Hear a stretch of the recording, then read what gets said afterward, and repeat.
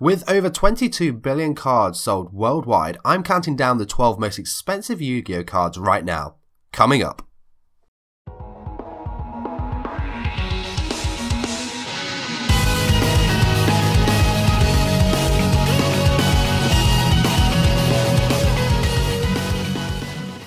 What's up there and welcome to a brand new video on 414 yugioh. In today's video, the 12 most expensive Yu-Gi-Oh cards right now. And hey, if you're new here, why not join the 414 community by hitting the subscribe button and the notification bell so you don't miss out. This list is put together from the most current and up-to-date lists that I could find on the internet at the making of this video. So of course, over time, the cards' values will change. But before I get into the countdown, if you enjoy this video, let me know by smashing that like button. Let's see if we can hit 200 likes on this video. So with that being said, here's the list. So we're starting this list with the promo version of Doom Caliber Knight. This came from the 2006 Shonen Jump Championship. It's currently valued at about $700. This is an ultra rare card and still somewhat obtainable considering the price of other cards on this list. It was awarded to those coming in first, second or third during the competition. The Chinese Dark Magician goes for about $1,050. This card has been published in many languages, but not many cards have been printed in Chinese. There was only 100 copies of this card made in 1999. The card came out in conjunction with the weekly Shonen Jump magazine in celebration of this well-known character, and it has been a sought-after collectible ever since. And you can't mention the Dark Magician, of course, without the Dark Magician Girl. Now, this one goes for about $1,100, and here's the first Japanese promo version of the card. And this promo card was given to tournament winners and participants in 1999. At number 9 we have Shrink, and this one comes at $1,200. And yet you can probably get this card really easily for about $2. It's a really easy card to get hold of. But this was once again another ultra rare version. It was awarded for the Shonen Jump Championships of 2006. First runs of this card actually commanded a price up to $7,000 on the extreme end of the scale, but the value of $1,200 is probably closer to the mark for what you're most likely to get for it. At number 8 we have Gold Sarcophagus. This comes at $1,372. Only 20 copies of the card were produced during the period of 2005 to 2006, and they were presented to winners of the two Yu-Gi-Oh Championships. The first being the Pharaoh's Tour Championship in December of 2005, and the second being the Shonen Jump Championship. And also an additional 2 copies were made for the 50th Shonen Jump Championship event in Costa Mesa.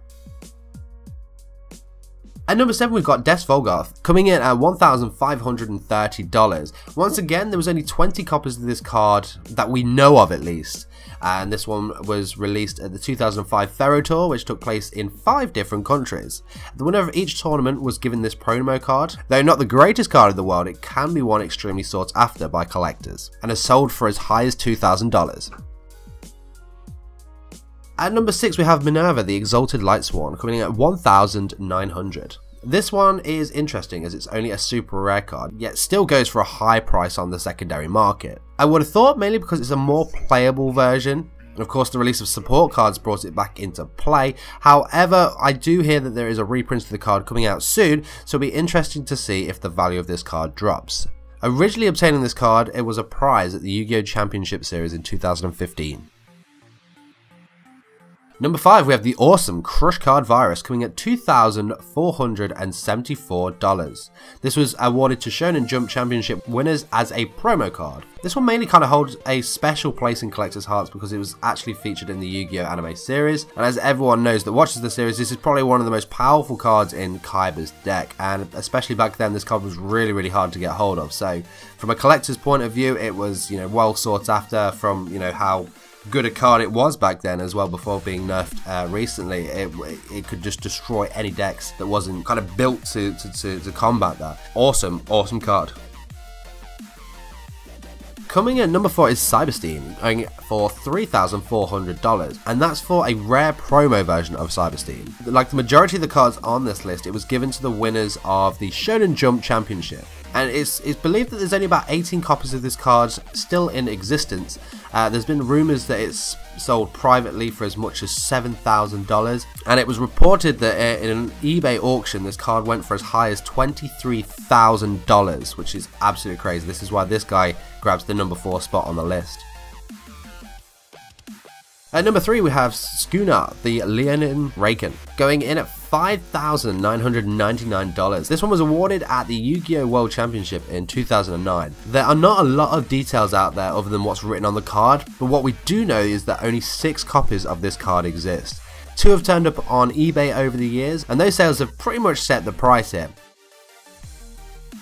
At number 2 we have Armament of the Lethal Lords, going for a whopping $8,000. And there was a report that back in December of 2007, this card sold on eBay for $1,200,000, making it the most expensive Yu-Gi-Oh card ever. Ultimately, this proved to be untrue, but it did give this card quite a name for itself. Which is true, it has been sold for about $9,000 and is generally regarded to be around the $8,000 range in terms of its value. This card was given to winners of the World Championship Series in 2006.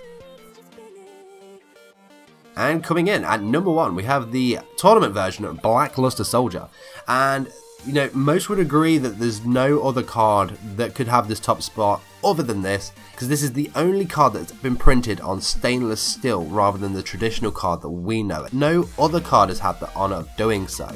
It is a one-of-a-kind card. It was awarded during the 1999 Yu-Gi-Oh! Championship in Japan. The owner of this card was reportedly asking between $10 and $12 million for it. Let that number sink in for a second.